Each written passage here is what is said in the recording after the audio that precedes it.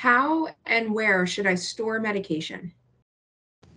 You always want to store medications out of reach of young children, keep them safe in their original prescription bottle. So, how you pick them up from the pharmacy or receive your medication, you want to make sure they're in that closed packaging, out of the way, out of reach of children.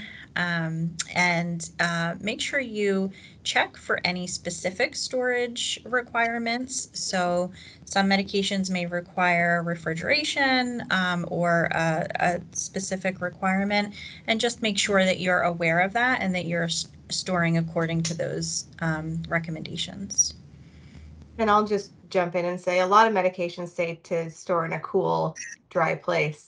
And a lot of people keep their medications in the bathroom, which is not a good place for your medication because of the humidity. So you usually want to make sure too that you're looking at if there's any light sensitivity, because you'll want to store in like a dark place as well. So like inside of a cabinet and not sitting on a shelf in front of the window.